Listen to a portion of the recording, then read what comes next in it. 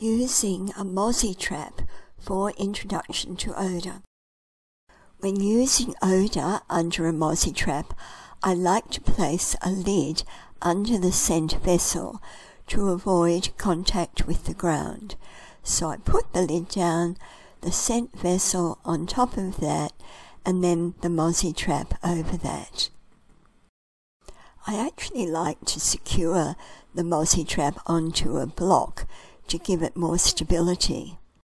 Give your verbal search cue and mark when your dog gets to it, then initially reward close to the mozzie trap and therefore close to the odour. Mark as soon as he puts his nose on it and then reward.